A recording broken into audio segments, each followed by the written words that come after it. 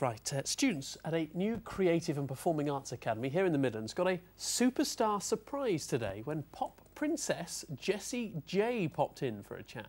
The Birmingham Ormiston Academy is the first of its kind outside London, and it's been compared to the capital's famous Brit School, which is where Jessie herself learnt her trade. Lee Comley reports.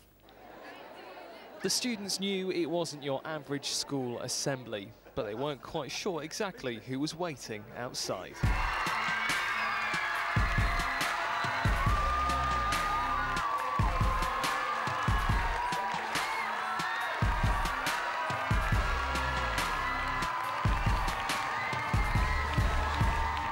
She's now a worldwide superstar, but Jessie J dropped in to offer advice to students wanting a music career.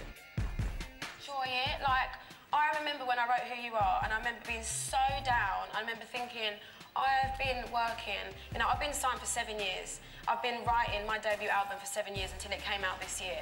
And I know there's a lot of people that are like, oh, this Jessie J girl came out of nowhere and she's never done anything. And as an extra surprise, she asked for a demo from a few of the students, who nervously obliged. But since she's in town for her tour, she had another treat. Would you do me the honour in coming on stage tonight and singing that in front of the crowd? Yeah? Cool. Can we sort that out? I can have a little rest.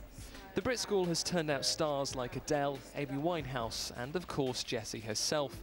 And the BOA Academy in Birmingham is hoping to do the same. Today, the Academy unveiled its new £100,000 recording studio. We're unique in terms of our selection process, so all our youngsters are selected on their aptitude in particular subjects, and the ethos behind our teaching is that all the courses are delivered by our creative partners, so industry and teachers. So it's important that our radio studio, our recording studio, television studio are industry standard, and this is industry standard equipment. But even with the amazing new equipment, the multi-award winner says it's all about putting in the hard work. Ever since I was 17, 18, I was doing open mic nights, I was performing, and I was trying to get my music heard by anyone I could. And I think that's what these guys need to hear, that it's not easy, it's hard work, and the sacrifices you have to make are really a big deal. But if you're willing to do that, you can make sure you can get up every day and do what you want to do.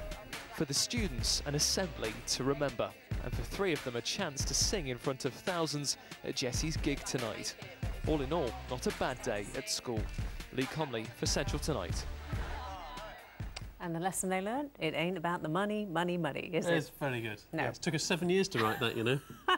What, the album? Yeah, I hope you're not in a rush for the next one. No, we like the screaming, actually. We're just saying it's kind of a response we expect when we go into supermarkets, isn't it? Yes, but we don't get for some reason. Now, in a moment, we'll